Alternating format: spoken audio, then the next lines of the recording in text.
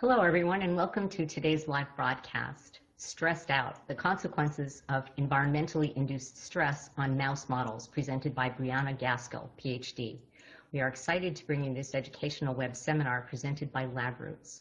To learn more about LabRoots, please visit www.labroots.com. I'm Judy O'Rourke of LabRoots, and I'll be your moderator for today's event. This is an educational webinar and thus offers free RACE continuing education credits. After the webinar is over, and to get your CE credits, click on the CE button located in the bottom left-hand corner of your web page. Before we begin, I would like to remind everyone that this event is interactive, and we encourage you to participate by submitting as many questions as you want and any time you want during the presentation. Just click on the green Q&A button located in the lower left of the presentation window and type your question into the box that appears on the screen. We'll answer as many questions as we have time for at the end of the presentation. Also, please notice that you're viewing the presentation in the slide window. To enlarge the window, just click on the screen icon located in the lower right. Finally, if you have trouble seeing or hearing the presentation, please click on the support button at the top right of the presentation window, or use the Q&A button to let us know that you're having a problem. Thank you. Now I'd like to introduce Brianna Gaskill, PhD, Assistant Professor of Animal Welfare in the College of Veterinary Medicine and part of the Center for Animal Welfare Science at Purdue University. Dr. Gaskill received a PhD in Animal Behavior and Well-Being from Purdue. She worked as a postdoctoral research scientist at Charles River, studying the behavior and well-being of laboratory rodents. Dr. Gaskill's research program focuses on welfare assessment of laboratory animals. She uses natural behavior, psychology, and affective state to assess an animal's overall well-being. Dr. Gaskill is especially interested in discovering how better welfare can translate into better and more robust science. Dr. Gaskill has been involved in developing new and improved types of cognitive testing for mice that are used in psychiatric and neuroscience research and has published in behavior and well-being, laboratory animal, and experimental psychology literatures. Her complete bio is on the LabRoots site. Please join me in welcoming Dr. Brianna Gaskill. I will now turn the presentation over to her.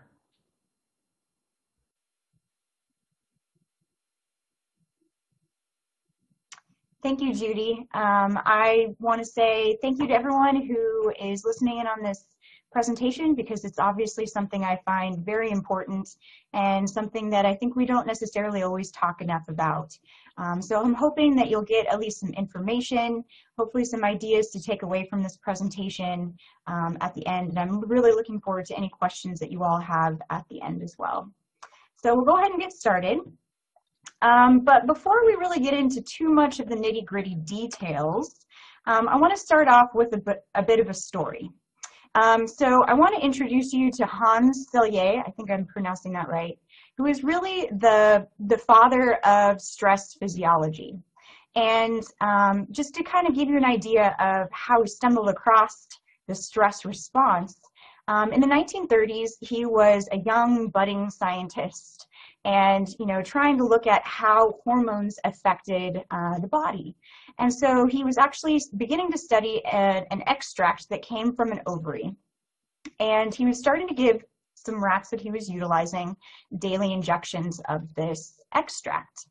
And let's just say that Hans probably didn't take the IACUC training course on how to properly give injections to rats, because as the story goes, he was not very well practiced and sometimes dropped the rats, sometimes they wiggled away, he chased them around the room, and so therefore he had a very difficult time actually giving these daily injections. You might think that after several months of doing this, he might get better, but later on, when he was assessing what type of changes were occurring in these rats based on his extract, he found that many of the rats had ulcers, they had enlarged adrenal glands, and shrunken immune tissues. And so he was like, oh, this is great. I found out what this extract potentially does to the body. But as a good scientist, he went back and he did the same thing, looking at just injecting the rats with saline. Lo and behold, he found out that they had the exact same results. in physiological changes. And he more or less reasoned out that it was probably his poor injection procedures that was potentially causing this, this reaction in these animals, and that they had a non-specific response to some kind of unpleasantness. And so as he went on, he was like, all right, I want to look into this a little bit further. So what he did is he, again, probably not something that would go through our IACUC today, but he put rats on the roof of the building in the middle of winter. He put rats in the boiler room, forced them into exercise, as well as did surgical procedures on these animals. And he came to find out that they had all of the same physiological response, even though the environment they were in was quite different.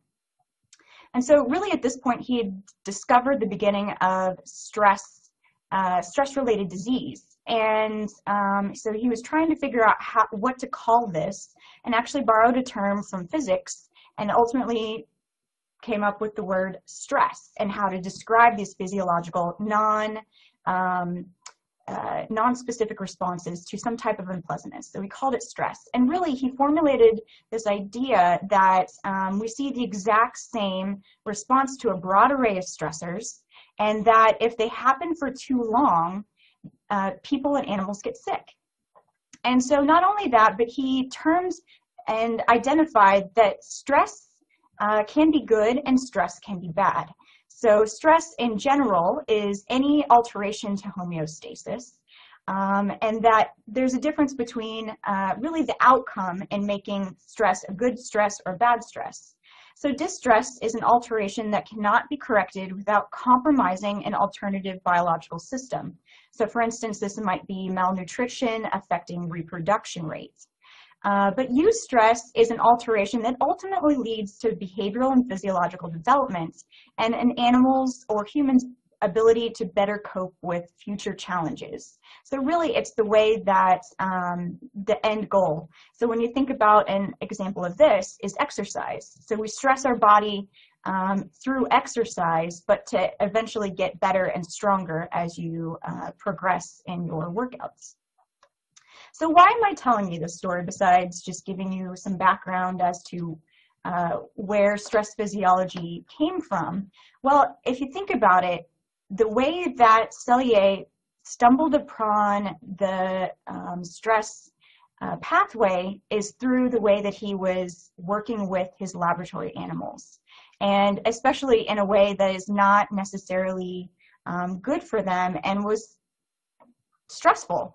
So I'd like you to think about, you know, where we would be if he hadn't accidentally been untrained in giving his injections and stumbling across this non-specific response to unpleasantness, and where we might be today. And think about it in terms of the research that we're doing now and how the ways that we're handling animals, the environments we're putting them in may be causing some types of stress. So moving into the main part of this talk. So environmental stressors, especially when we're thinking about them in terms for rodents in particular, there's lots of things that can lead to stress. So for instance, the lack of retreat space is seen as a high predation risk, which I'm attempting to illustrate with this image on the right of an undergraduate student working in my lab. And so the animals don't have an ability to hide, and so they're prey species, and this is a very high drive for them because it means survival. And so if they don't have a retreat space, this is stressful because they aren't able to hide from the predators that they perceive us to be, even if we're not necessarily going to eat them. So there's no ability to aid in thermal regulation quite often because there's no place for them to huddle in.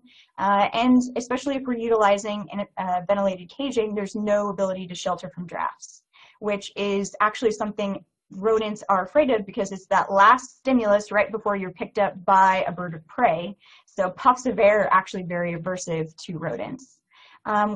Physical, when I say physical, I mean physical facilities. So this could be background noise or ultrasounds that's being given off by various things like actually your computer screens or ventilation systems or even water faucets. or even the jingling of your keys actually gives off a lot of ultrasounds. And then just thinking of just general lighting and the fact that rodents are nocturnal and find bright open spaces very aversive. And yet we don't necessarily tailor any of the lighting to these animals' needs. But you can also have social stressors. So you have odor and auditory cues from other cages or animals.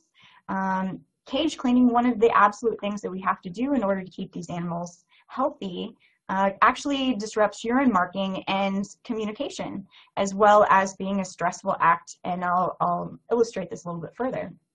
And then lastly, temperature is actually a really big stressor, specifically for mice in particular, in that they're actually cold stressed in the laboratory. And we'll get into that in each of these in a little bit more detail as we go along.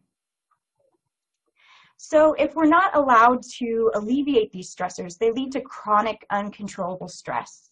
And we start seeing those non-specific responses to unpleasantness or the beginnings of potentially stress-related disease that Selye found. So all of this uncontrollable stress can really alter autonomic function, neuroendocrine function, and really immune responses, and can lead to the development of abnormal behaviors, which is a welfare concern, but is also a science concern in the fact that a lot of different animals with these abnormal behaviors have altered brain development and possibly poor models, especially depending on what you're utilizing this particular model for. And ultimately, it's an indicator of poor welfare. And this poor little guy here in the image that I'm showing you, his mother has plucked him, it's a black 6 mouse, and his mother has barbered him almost completely nude. And so this is obviously a very extreme example of an abnormal behavior, but obviously this particular animal is not going to be a really great model for some type of metabolic study because they're losing so much heat due to not having fur cover. All right, so let's go through each of these environmental stressors. Now, I definitely want to put out that this presentation is not completely inclusive of all of the environmental stressors. These are just some that I felt like were good to focus on. So there's lots of other environmental stressors, but these were the ones that I thought were perhaps some of the most important to address in the beginning. So let's start looking at retreat space. How does that potentially cause stress? So actually a retreat space can be good or bad depending on what is actually provided. So for instance, nest boxes and shelters are actually preferred by rats, but can lead to increased stress hormone levels in mice. And actually nesting material in mice has been the only thing, or the transfer of nesting material has been the only thing to actually show a reduction in male aggression over just complete basic cage change, no scent transfer, that sort of thing. So it's really the only thing that's been shown to reduce male aggression. And that rats appear to be more fearful and show less exploratory behaviors than those that have hiding spaces. So we see a lot of behavioral response changes when animals don't have a retreat space. And so this is a study that was done by Howerton et al. In 2003, and they did a great job of looking at how introducing a physical shelter in a mouse cage changes aggression. Now, just any kind of aggression, they looked at escalated aggression. So really there's 2 types of aggression, and as you'll find in my talk, there's never a black and white answer with a lot of these things. It's usually gray. So actually there's good aggression, and that's actually called mediated aggression, and that really helps establish dominance hierarchies. And so that's the type of aggression you want to see, because that means that those animals realize who's the boss in the cage and it's very stable. But escalated aggression is when animals are not necessarily giving the right cues, there's destabilization of the dominance hierarchy, and this leads to the rough and tumble fighting that you might often see in your mouse cages, and usually is the type of aggression that leads to injury. Now, Howerton et al., what they did is they compared baseline, which is the white bar, levels of escalated aggression, and then compared it afterwards. They had placed this igloo with the wheel that's in the picture on the right, in the cages, and in the middle section where it says fixed wheel, basically what they did is they just glued the wheel so it wouldn't move. And then the right set of bars is where they're allowing the wheel to move and the mice could run on it. And what they found was really, regardless of whether the wheel was movable or not, if you placed this igloo into the cage, it significantly increased that rough and tumble, injurious, escalated aggression. And that's obviously something that a lot of people have difficulty with in their rodent colonies, is that we already see enough aggression because these animals are very territorial and they like to set up territories around physical structures. So basically, you just put an aggression time bomb in your animal cages, specifically in male mouse cages. And so as you have more of this escalated aggression, you subsequently have destabilization of the hierarchy within the cage. So on the x-axis, we have escalated aggression as percent of activity. And so as the escalation increases, as you go to the right side, you see that the dominance hierarchy decreases. So it's becoming more and more destabilized. And as you have more and more destabilization, it can potentially induce immune suppression as well. So this was a fabulous study done by Barnard et al. In '96. And on the graph on the right, that's looking at just some antibodies to a particular pathogen that these animals were challenged with. And you see that as the number of attacks the animal received increases, you see a reduction in those antibodies in those animals. And subsequently, similar to the graph on the right, as the number of attacks increased, so as we go closer to the 60, they had a longer time to clear that parasite than animals that received fewer attacks. So this can have a huge impact on the research that you might be utilizing these animals for. So thinking about, again, the inability to shelter from drafts. So ventilated caging is almost ubiquitously used nowadays in animal facilities.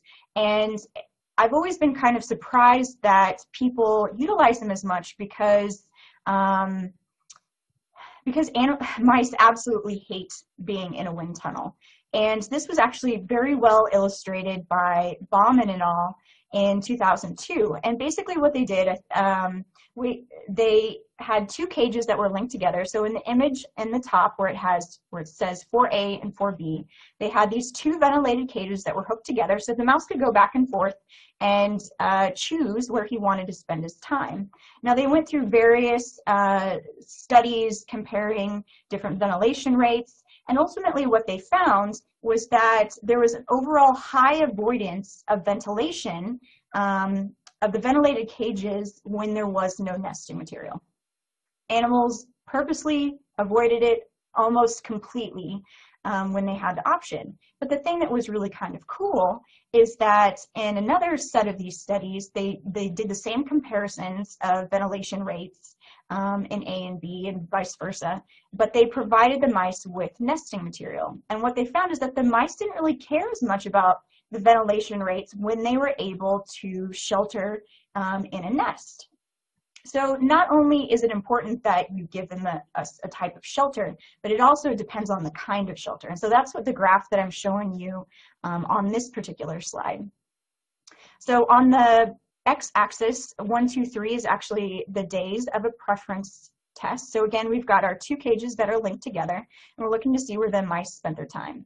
Now in these two cages, they had the exact same ventilation rate. The only difference is that in the kind of grayed-in area, cage A, they provided them with a nest box.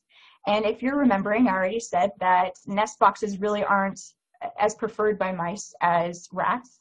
And in the white section of the bars is the cage B, where they were provided with nesting material, a Kleenex. And you can see that on days 1 and 2, the mice very overwhelmingly spent more time in the nest box, in the cages, the ventilated cages where a nesting material was. But when the nesting material was taken away on day 3, we see that they show equal time being spent in both of those locations, even though technically a shelter is being provided in that grayed-in section, cage A. the animals didn't see that as enough of a shelter to really affect, they were perceiving the two cages as equal. So really the nest box didn't provide them with the shelter that they really needed. So this is a really great study. If you're interested in looking it up, it's a really nice bit of behavioral work looking at what do the animals actually want.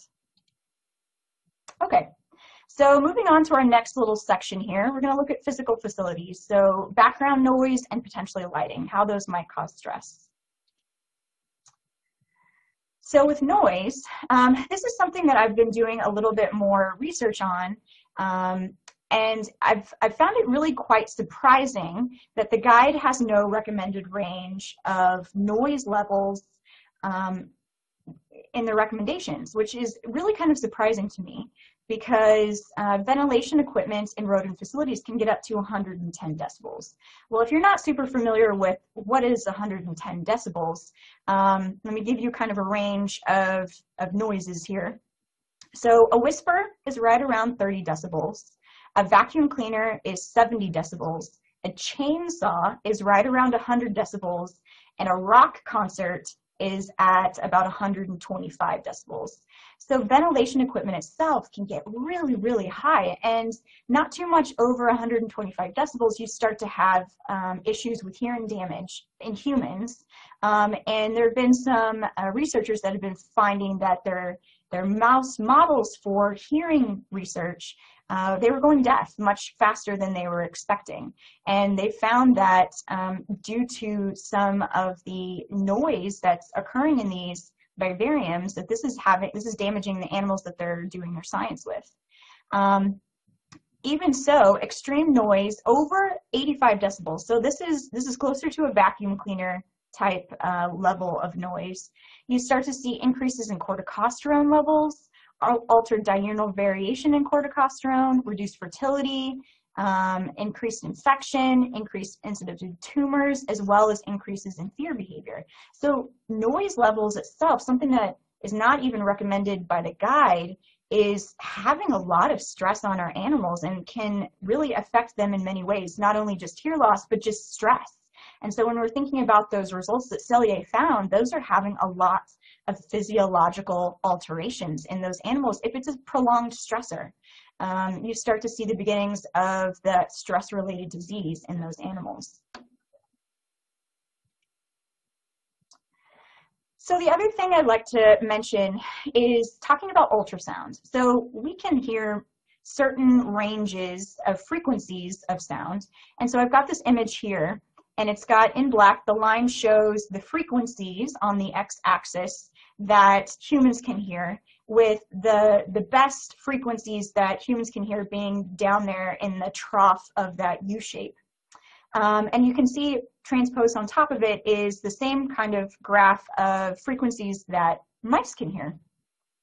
And you can see the blued in section is really where the animals do most of their vocal communication. And so it's 10, frequency of about 10 kilohertz and higher. And so a lot of the ultrasound that's being given off in our environments, our vivariums, is something that we can't actually hear. And so it can be emitted by computers, water taps. Actually, I've heard some instances of people putting in motion sensors that turn on, not necessarily lighting, but might be in the hallways. Those actually utilize ultrasound. And so it's like having an air horn constantly going off in your facility. So hopefully nobody is really looking into utilizing any type of motion detectors, and especially making sure that maybe if you do need to use these, they are not utilizing ultrasound for this detection. And so also, ultimately, you've got all this noise going on that we as humans don't perceive at all. But these noises can really disrupt calls from pups because those occur in the ultrasound, as well as sexual communication. As a fun little tidbit, male mice actually sing to females before copulation. And so it actually sounds very close to birdsong. And so this can easily be disrupted if you have a lot of other ultrasonic noise occurring in your facilities. So to just give you some examples of some daytime noise variability, we've got 2 rooms here. So room 1 is labeled as A and room 2 is labeled as B. And room 1 is considered a very high traffic vivarium. It's used by multiple PIs. There's technicians in there frequently throughout the day. And as you can see, in this image, so I've kind of highlighted 85 decibels up to 100. So remember I said at 85, greater than 85 decibels, we start to see these stressful responses by rodents. And you can see in the very high traffic vivarium, there is a lot of sound in these upper decibels, especially when a cage change station is being utilized. And so if this happens all day long, throughout, as you can see, it's from 8:30 a.m. until 4:30 p.m. This is constant spikes of these really high decibel sounds. And just as an added tidbit, if we think about it, mice are nocturnal, so they're supposed to be sleeping during the day when we're in their active. Do you think that you could sleep pretty soundly if you had all of this noise going on in your bedroom? So it has the potential to alter sleep in these animals as well, with a lot of these high sound decibel levels going on throughout the day. And then looking at a much more quiet room where there's very little activity, there's only 1 PI, you can see that there are spikes up above 85, but it's much more infrequent across the day. And then this is just another example of 2 different days of ultrasound variability, that even in the same rooms you can have quite a bit of difference in sound, even if it is still high traffic versus low traffic. You can still see that there's a lot of just general sound variability occurring in those locations. So moving on to our next area of stress, light. Again, this is something that we don't really think about very often, and really lab lighting conditions are really tailored to human needs. It doesn't actually, our artificial lighting, our fluorescent lighting doesn't actually reflect natural light, and having a full spectrum of types of light. It can cause disruptions in sleep and circadian cycles in mice. You start to see increases in plasma corticosterone levels. You see increased initiation of fights. And the biggest thing for me is that it lacks ultraviolet light.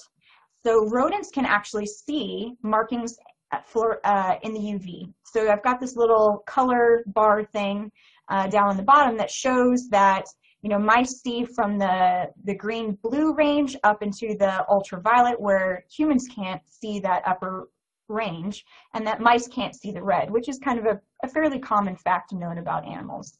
But not only that, so we were talking a little bit about aggression and scent marking. Actually, what I've got an image here on the right is actually an image of a dominant mouse that has just been confronted in his territory, and a mouse that has lost a fight and is subordinate. And you can see the huge difference in scent marking patterns between the dominant animal on the left and the subordinate animal on the right. So the subordinate animal on the right is pooling its urine in the corners as far away as it can, whereas the dominant animal is attempting to scent mark around the perimeter and lots of small little scent marks. And so they can actually see in the UV where these scent marks actually fluoresce. And so without providing them with that type of light to see these markings, are we potentially taking away one of the cues that they utilize in order to communicate with one another? This is my territory, stay away, or sorry buddy, I'm trying to just stay away as much as I can, I'm just going to go over here. So just thinking about it, it's like taking certain words out of a conversation. Can you still understand the meaning?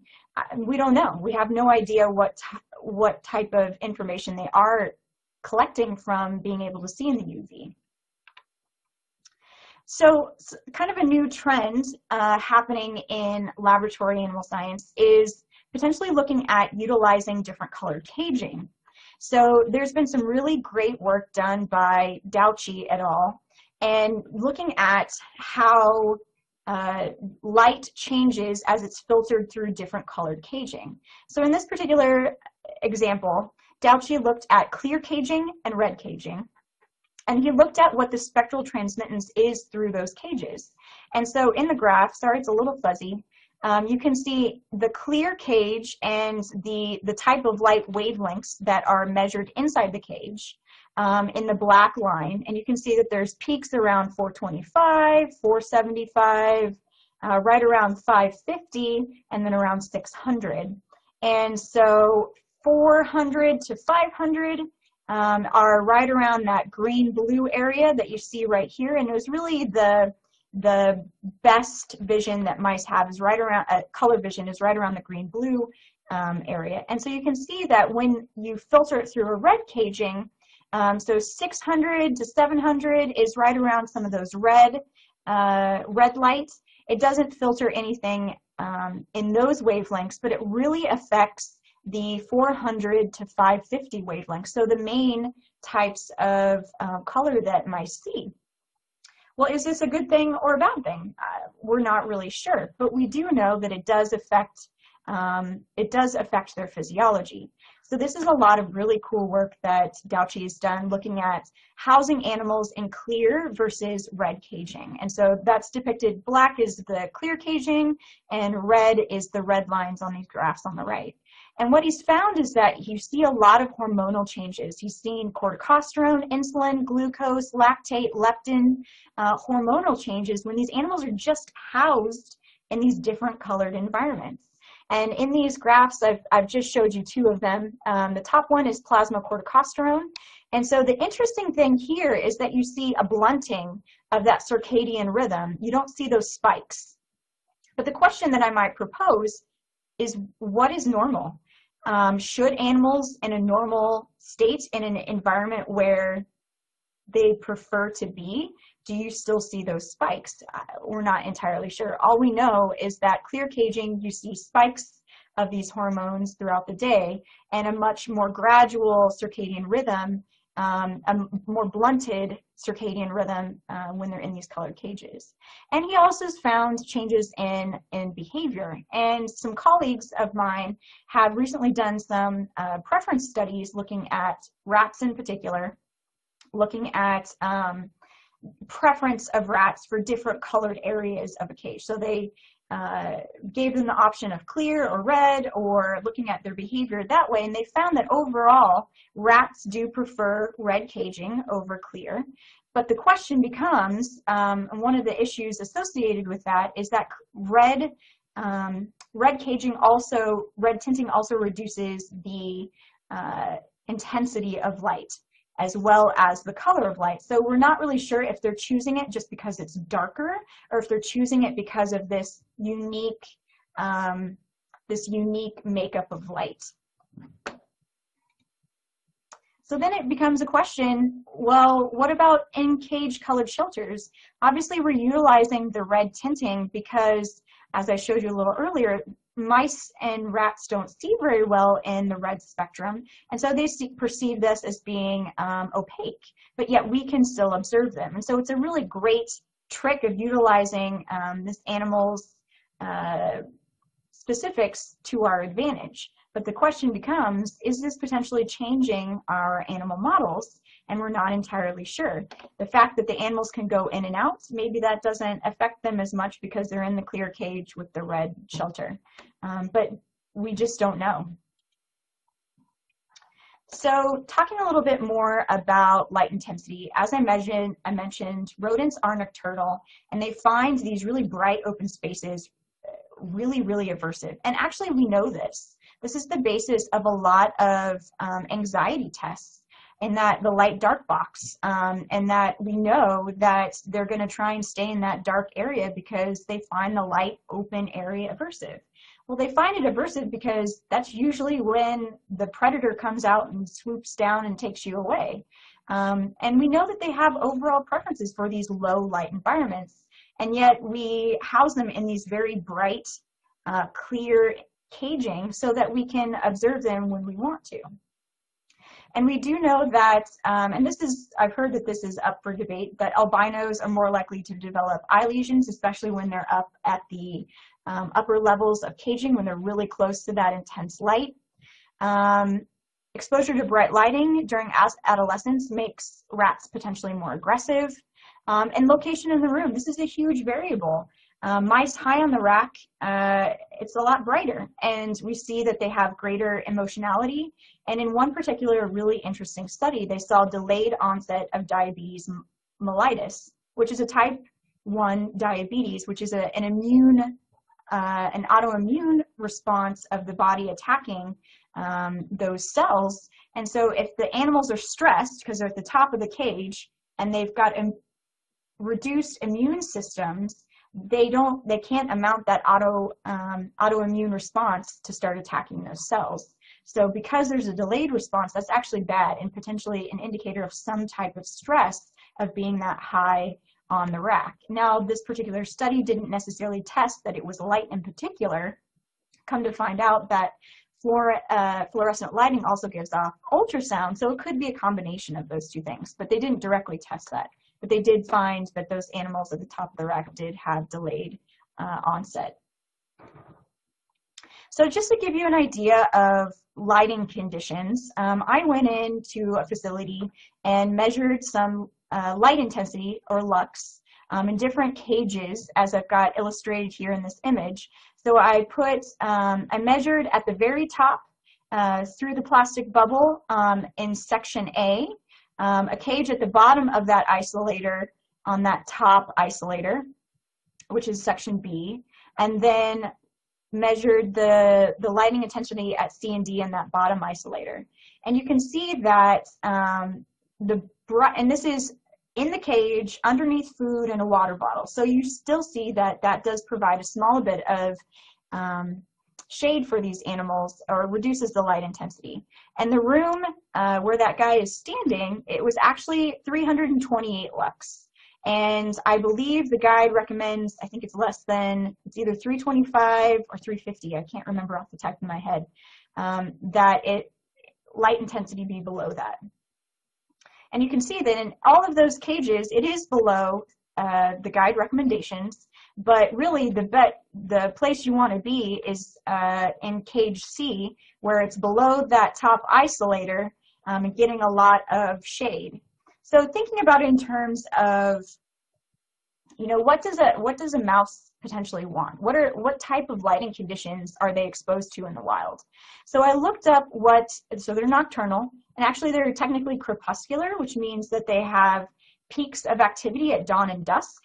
And so looking at the intensity at twilight, so in that section, the bottom section, lux levels are between 1 and 10 at twilight, and during a night at full moon, it's at 0.1 lux.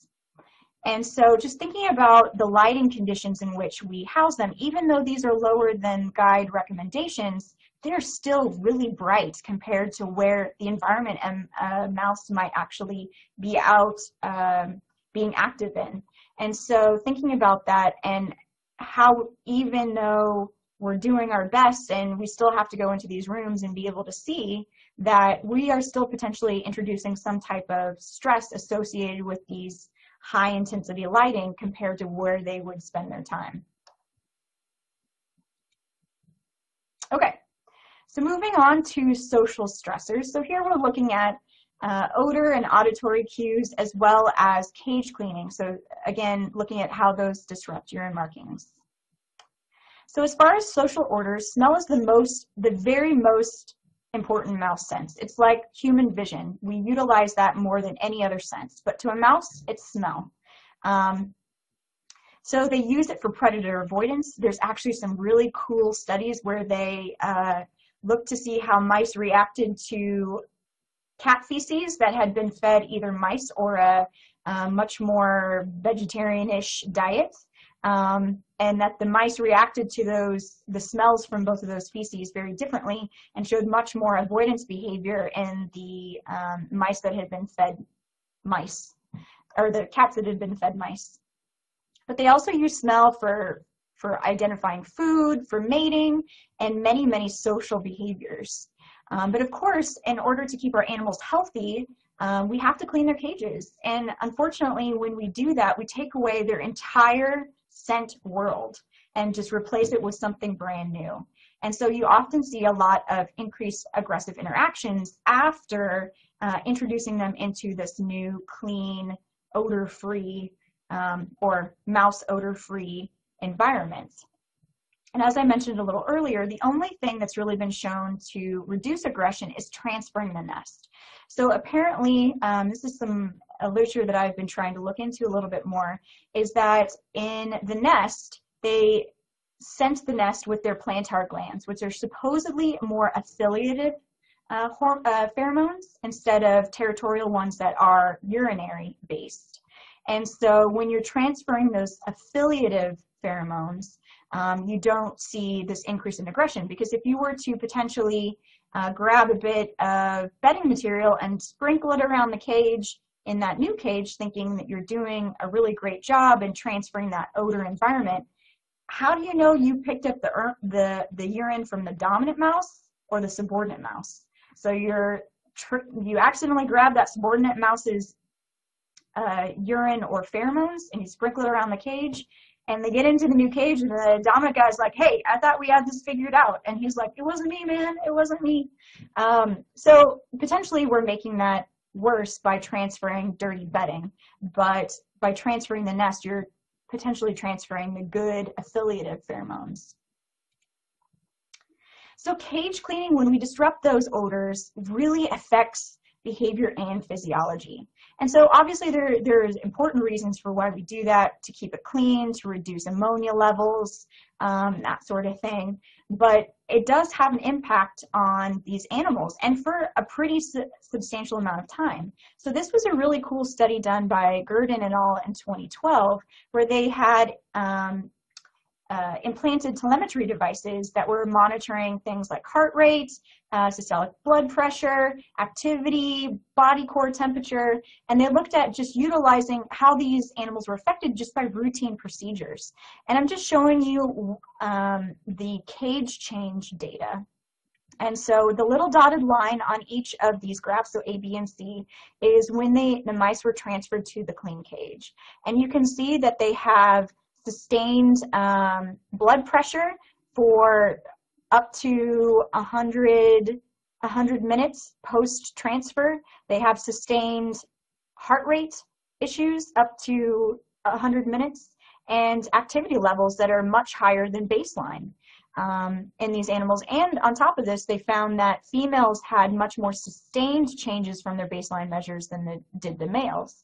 So again, it's not even a clear-cut, everybody reacts the same. So thinking about this in terms of when you might be planning to do your procedure, whatever that might be, testing the animal in some way, knowing where it falls in accordance to when those animals might have had their cages changed is really important. Because if you're trying to do something right after, you might see some altered physiological or behavioral responses just due to cleaning their cage. So being aware of those potential stressors is really important. All right, so for our last section, we're going to go into temperature a little bit, and this is an area that I'm very passionate about and is a stressor that I think most people don't realize occurs in a normal, typical laboratory. So just to give you a little background, the lower critical temperature for mice is right around 30 degrees Celsius. So this is a temperature at which the body doesn't have to utilize much energy to heat or cool itself. The heat loss and heat production are pretty equal. But as temperatures get lower, so at our recommended housing temperatures of 20 to 26 degrees Celsius, we see a subsequent increase in metabolic rate because these animals are losing much more heat and have to create more heat internally in order to maintain homeothermy. And at or just below housing temperatures, we see reductions in growth, organ weight, immune function, and increases in basal metabolic rate. So really, we are housing animals in cold conditions. Even though it might feel comfortable for us humans in a lab coat, it's actually quite cold for mice, simply due to the physics of heat exchange. And it all has to do with the surface area to volume ratio, and that larger animals like humans don't lose heat quite as readily, whereas smaller animals like mice, heat is essentially just sucked out of them. So as far as some scientific implications of having cold stressed mice in your lab, is that we've seen a lot of really interesting data, especially in the last few years, in how it's affecting immune models. So we see that there's altered fever responses of animals housed in normal laboratory temperatures compared to something that's closer to 30 degrees, which is their lower critical temperature. And we've seen some increases in immune suppression. So this was a fabulous study that was done by Kokolas in Elizabeth Rapaski's lab. And what they did, the only difference in these two groups is that one group, the blue group, was housed in 22 degrees Celsius, so a typical laboratory temperature, and then the red group was housed in 30 degrees Celsius. So again, that comfortable temperature for mice. And they found that tumor volumes in these animals at 20 and 25 days post-inoculation was significantly different. And even some animals didn't even, they saw vast differences in tumor growth in these two groups of animals. And that's the only difference. Some of the animals were held at a temperature which is comfortable, and some of the animals that were not in a typical laboratory temperature. And so there's a lot of implications of how this could be affecting our scientific models. And then when looking at cardiovascular models, we see really significant alterations in blood pressure, heart rate, pulse pressure at low temperatures. So in this graph I have below, you can see that on the x-axis it has changing ambient temperature. So it starts off at 30, and where I've got it stopped, it's down to 18 degrees Celsius. So temperature's going down, and you can see that the heart rate is going up in both rats and mice. And then as you reduce the temperature, or change the temperature so it's going back to that comfortable temperature again, you see that these measures go back down. So again, depending on what your study is and what measures you might be taking, this could be really influential, just simply by the temperature that you're holding these animals at. So increased metabolism is obviously a repercussion of keeping these animals in cooler temperatures. And actually this leads to, from their basal metabolic rate to a typical lab temperatures of about 20 Celsius, this leads to a 50 to 60% higher level of metabolism. So that may not really mean anything to you, but when you think about, if you look at the human literature, a mild cold stress for a human is considered a 7 to 12% increase in metabolic rate. So these animals are actually really cold stressed, and that's having a lot of impact on their physiology and behavior. You can see increases in oxidative stress because they have increased all of that metabolism. You see a lot of those free radicals associated with oxidative stress. And in addition, we see obesity models not even occurring depending on the temperature that they're being housed in. So in this illustration, the animals in the blue bubbles are at room temperature, so a typical laboratory temperature, 20 to 22, and they're UCP protein knockout mice, which is really involved with brown fat heat production. And so in the knockout mice, when they're in normal temperatures, they don't become obese. But if you put them in that 30 degrees Celsius, you start these animals to become obese later, developing. And so it's quite crazy that this is something that people don't often think about for their animals. So there's been some discussion lately in the thermal metabolic world about, well, what should we do about this? And a lot of people are calling for changing laboratory temperatures to warmer temperatures closer to 30 degrees. But in my opinion, I don't think thermoneutrality is actually the answer. So I've done a lot of preference work looking at what temperatures mice actually want. And we did this study with black 6 mice. Overall, they prefer 30 degrees Celsius. And this is especially important for when they're inactive. So you can see in these purple bars they spend significantly more time in the 30°C than they do in the 20°C. But we found that their preference changes throughout the day in one particular animal. And so there's differences between sexes, time of day, the behavior, as well as the age of the animal. And so just to further illustrate this, when we're looking simply at active behavior, animals are just locomoting, running around, sniffing, digging in the bedding, that sort of thing. They show absolutely no preference for a certain temperature when they're doing this particular type of behavior.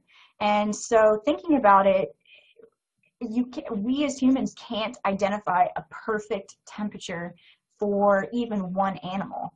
And so I think it's kind of very humanistic of us to think that we can find a perfect temperature.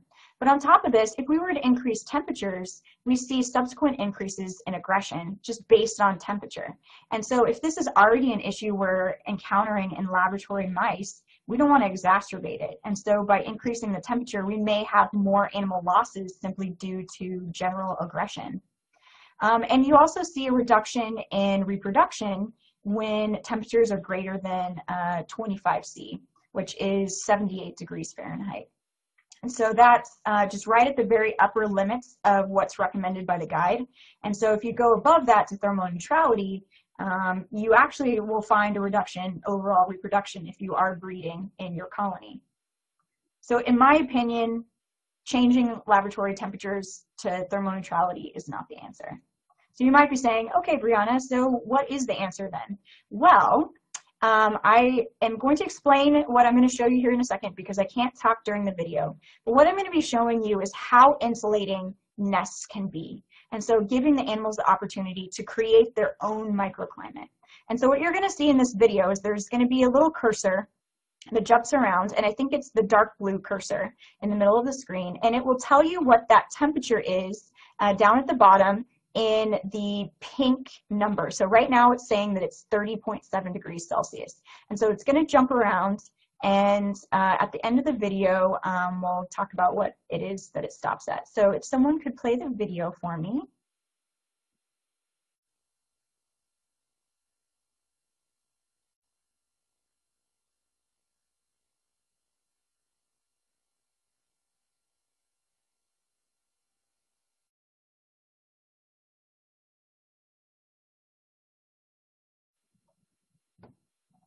So as you saw in the video, the cursor stopped in the middle of the nest once the mouse had been shooed out. The temperature was 32.5°C. Now, one of the things I didn't tell you is that the yellow number at the top of the screen, the 21.3, is the ambient temperature that it's measuring. And so that nest is over 10°C higher than the ambient temperature that the animal's being housed in. So they can really heat up these nests. And it was measured several seconds after the nest had been opened, and so heat was readily dissipating as soon as that nest was opened. And so it's possible that the internal temperature inside that nest might have been even a little bit warmer. So nests can be extremely insulating. And so we've done a lot of work looking at what are the benefits of providing the right environmental enrichment and the right nesting material for mice. And what we found is that mice need at least 8 to 10 grams of nesting material. And what we found is that females may actually need more than 10 grams in order to properly insulate. They seem to be more susceptible to the same temperatures than the males do. And that may be a product simply because they're just a little bit smaller than the males. We see reductions in food consumption when they are provided with nesting material, reductions in physiological thermogenesis, reductions in pup mortality, as well as more pups produced per cage. And so that's actually the image that I'm showing you over to the right. And we've got provision of EnviroDry or nestlets, and I will say it was equal amounts. So we gave them 8 grams of EnviroDry and 8 grams of nestlets, which is actually 3 nestlets, and that is very uncommon for people to utilize. And so we found that regardless of the type of enrichment you give them, if you give them enough nesting material, they have significantly more pups than controls that don't have any nesting material. And this really translates in the breeding life of an animal of 10 to 12 and a half more pups on average per cage. Now that's averaged over several strains, but ultimately you get more pups from the same animals. And so going through some of these other slides here quickly, the benefits of giving the right enrichment and the right type of nesting material.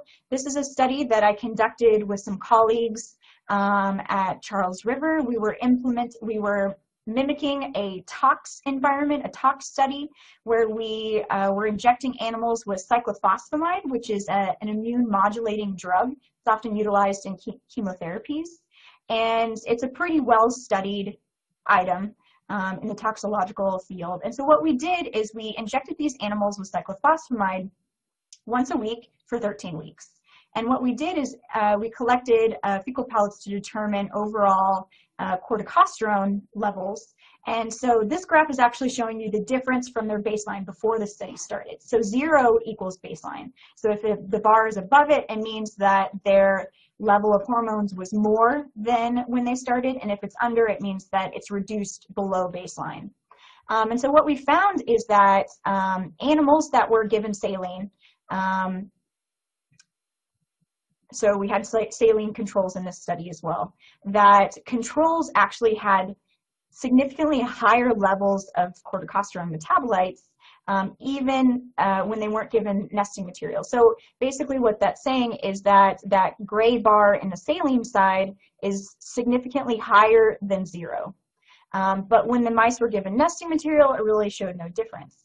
But the really important result that we found is that the animals that were provided with cyclophosphamide had a significant increase in stress metabolites found in their feces when they did not have any nesting material. And actually the animals, again, that got cyclophosphamide but had a nest had almost exact levels of the baseline before they even started. So these animals, even though they were given this drug that's supposed to make them not necessarily feel very well, their stress levels were so much lower. And in the same study, we found that mice with nesting material actually had higher relative % B lymphocytes compared to controls. Now this is averaged over whether they got cyclophosphamide or not. So this was a really great result showing that these animals are adapting to potential stress. So everyone got injections, but that the animals that were provided with enough nesting material, we gave them 10 grams of nesting material in this study, that they seem to adapt to these stressors much better. So you may be thinking, okay, Brianna, so, you know, mice experience a lot of stress in the wild, you know. It gets really cold, sometimes food, they can't find food. And actually, one of my favorite anecdotes is that mice have been documented to live and breed in meat freezers. So this is negative 40 degrees Celsius. However, in the laboratory, they will become hypothermic within 12 to 26 minutes at about the same temperature. So the question becomes, why is it one can flourish in essentially a temperature and one can't? Well, really, if we think about it, animals exist to behave, and they use behavior in order to control the environment. So even though it's a stressor, it really depends on the animal's ability to feel like they can control that stressor and create, let's say, a small microclimate, a nice warm nest inside of a meat freezer, and they can stay warm. So really, behavior gives animals the ability to control, or even their perception of controlling stressors. And this was very well illustrated by a fabulous researcher named Weiss in 1970. And what he found was that rats who were subjected to an electric shock, animals that were given an indicator like a little light as to when the shock was going to occur, they did not show the same stress responses as did the animals that received the same intensity and duration of the shock. So the rats on the left that didn't get the indicator, they had ulcers and some of those animals died, whereas these other animals on the right that had the cue that told them when it was coming did not have any of those physiological alterations. So in conclusion, and I realize I've gone really long because I'm really excited about telling everyone about this, that the lab environment is not very well designed for animals that live within it, and that ultimately stress is inevitable. But when you think about your animals, try and figure out how you can give them the tools to control the stressors around them so that they can build different types of enrichments and shelter themselves from those stressors. And really the right environmental enrichment can help with that. And so don't worry about the stressors if you give the animals the tools to control them. And with that, I will take questions. I know I've gone long, but I'm happy to answer any that anybody might have. Thank you, Dr. Gaskill, for that informative presentation. It's time for Q&A. So if you have a question you'd like to ask Dr. Gaskill, please do so now. Just click on the green Q&A button at the lower left of the presentation window, type your question into the box that appears on the screen, and click on the send button. We'll answer as many of your questions as we have time for. So let's get started.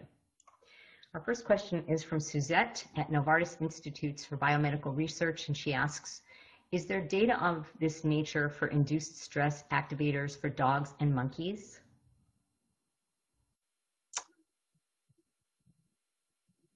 I'm guessing you're asking if it's the same environmental stressors, and there is some research, especially in non-human primates, that does show that there are, I think specifically the lack of retreat space. Those animals do show increased stress responses.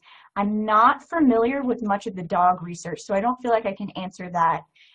But I think the research does exist. It's just sometimes very hard to find, and it's fairly limited overall. But there is literature in non-human primates. I do know that as far as environmental stressors.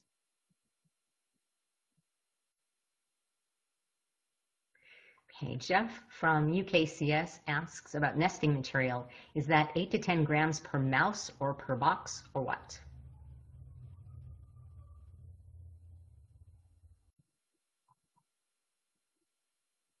Excellent question. I'm really glad somebody asked that. So in this particular study, it was 8 to 10 grams for 3 mice. And so as you may have larger cages and more animals, you start to see a trade-off. So now you have more bodies in the cage so they can huddle better and conserve more heat, but at the same time the mass gets bigger, and so you might need more material to potentially cover that entire group of animals. So I would say, at least within typical caging, where you might have up to 4 to 5 mice, I would think that right around 10 would probably be okay. But unfortunately, we haven't done the research to look at, how does that trade off? As you add more animals, are they as cold, or are they able to huddle and conserve more heat through that? So that I can't really specifically address because we haven't done that research yet, but the 8 to 10 grams was for 3 mice in a cage.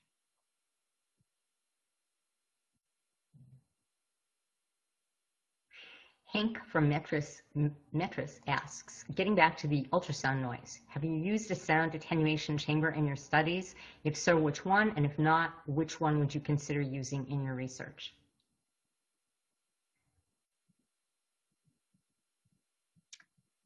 So unfortunately, I haven't done a ton of ultrasound research and trying to figure out how to reduce the amount of ultrasound within a vivarium. So I can't really give you any recommendations as far as attenuating structures, but one of the really best ways to do it is to go buy a cheap and easy bat detector. And you can walk around to different things within the environment, up to the lights, around the computer monitors, around the computer, and identify where that ultrasound is coming from, because the bat detector will take that ultrasound down to levels that we can hear. So you can identify where the ultrasound is coming from to try and reduce it. And the thing that's really cool about ultrasound is thinking about it in terms of line of sight. So if ultrasound is coming this way, if you just put up a physical block like this, it actually won't pass through. Because it's so high frequency, those sounds just doesn't travel very well. And so all you'd have to do is just set up a block. So some people use like a plexiglass, almost like a divider, and you don't necessarily have to put it on your computer where the sound is coming out, but just putting it a little bit away. So obviously the fan and whatever can still ventilate within the computer, but it will stop the ultrasound transmitting across the room. So just identifying where it's coming from is probably the first step of eliminating it.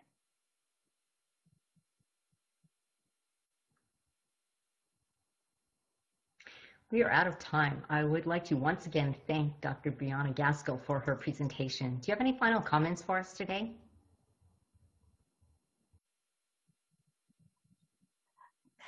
Well, I think I've commented a lot since I went over time, and I appreciate everybody who stuck in there. But just start thinking about your species that you're working with and how they may be perceiving the environment around them and how that may be creating some stress, and how you can take some steps to attempt to alleviate it or provide them with the tools that they can control it.